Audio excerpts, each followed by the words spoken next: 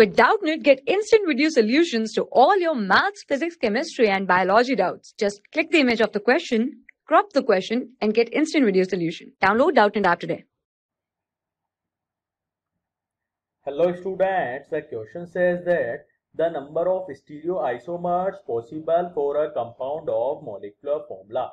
We have the compound which is molecular formula which is shown CH3, CH double bond CH, CHOH, CH3. We have to find out the number of stereoisomers for this molecular formula. Option A is 3, B option is 2, C option is 4 and D option is 6.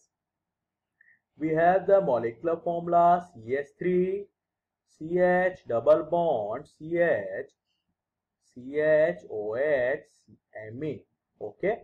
If we write the structure of this is CH3, CH double bond CH, CHOH and either Me. Me means CH3. For the calculation of number of stereoisomers, we have to find out the number of stereo centers. Okay, according to that, we will find the number of stereoisomers. For stereo center, we have two options.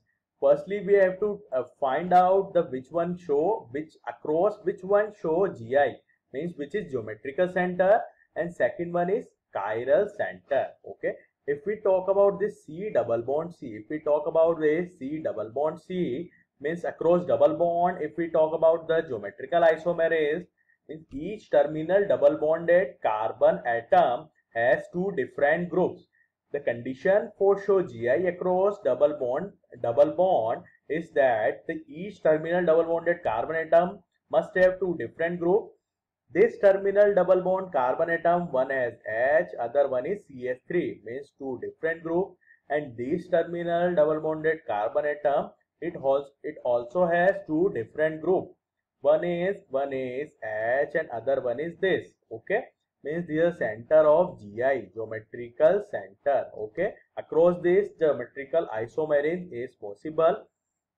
Second one is, if we talk about this carbon, it has, if we talk about this is chiral center, it has four different groups. One has H, other OH, one CH3 and this group. Its carbon has four different groups, means it is stereo center or chiral center. Means we are in this molecule we have two stereo center. How many? Two stereo centers. Now if we talk about, is there any symmetry in this molecule? There is no plane of symmetry or center of symmetry in this molecule. So the simple formula for the calculation of number of stereoisomers, formula for calculation of number of stereoisomer will be, 2 की power n, where n is the number of stereo centers. N equals to 2, what is n? N equals to 2, then 2 की power 2 equals to 4. So we have the number of stereoisomer is 4. The final answer for the question is option 4.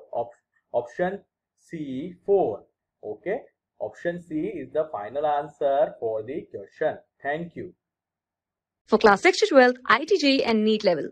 Trusted by more than 5 crore students. Download Doubtnut app today.